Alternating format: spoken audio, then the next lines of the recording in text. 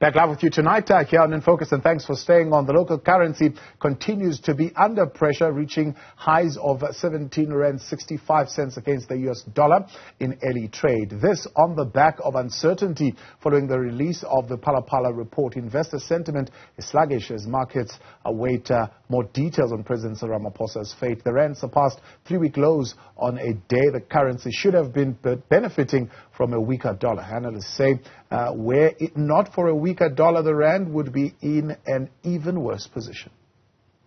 The currency, perhaps, I always call the currency in a sense the canary in the coal mine. And the currency is telling a very different picture to what we're seeing. If we hadn't have had the Phala Phala report out last night, I would have expected the rand to be stronger across the board on the back of our indices, equity also being a lot stronger. So that really is sort of an uncertainty. And as you say, we don't know quite how this is going to play out. We don't have a clue how this is going to play out. It's going to happen over the days, weeks and months ahead. But the currency is telling us that there is caution. Yes, there's excitement about the US rates and everything, but that weaker rand is really the red flag that we're seeing in the markets today. Right, continue now our coverage of political reaction to developments arising from the Phala Phala panel report. We're now joined by the National Freedom Party leader, Shaik Emam.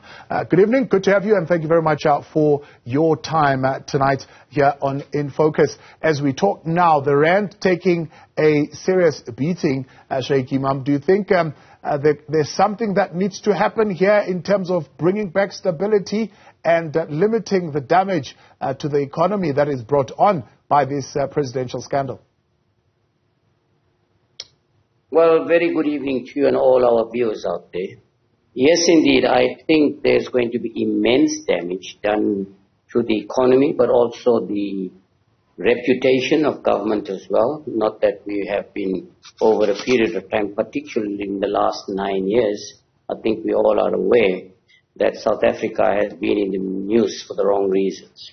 But particularly, I think, with the latest scandal on what has happened at the Phala Phala farm, and given the fact that, the inquiry or the panel now has found that the president has been in violation of various aspects of the Constitution and his oath of office, I think, yes, indeed, it will have a negative impact. Of course, it's going to have an impact on the currency. There's no doubt about that. Do you think we are putting the cart before the horse by asking the president to step aside instead of, I suppose, committing to the process that the National Assembly has established? It was your own process that said there will be a panel first that will determine whether there will be a prima facie evidence that would then determine whether a committee should be set up.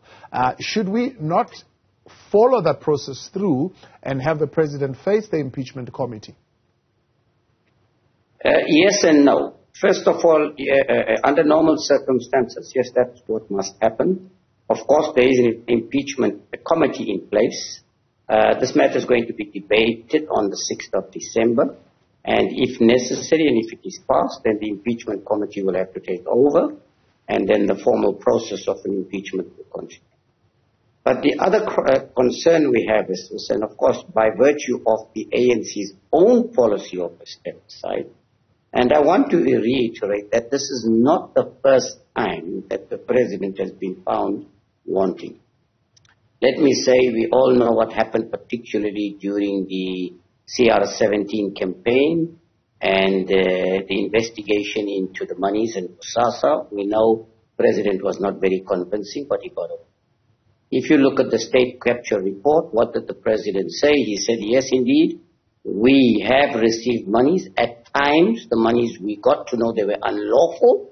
However, we decided to keep the money because we are a big organization. That's totally unacceptable. Then you had the situation where the president, responsible for deployment and the war room at ESCOM, and we know companies associated to him benefited. What did he say there again? Yes, indeed. I was aware of some of the appointments and I was not aware of the others. But I had a choice. I had either had to keep my job by keeping quiet, but if I opened up, I was going to lose my job. So where again was your oath of office?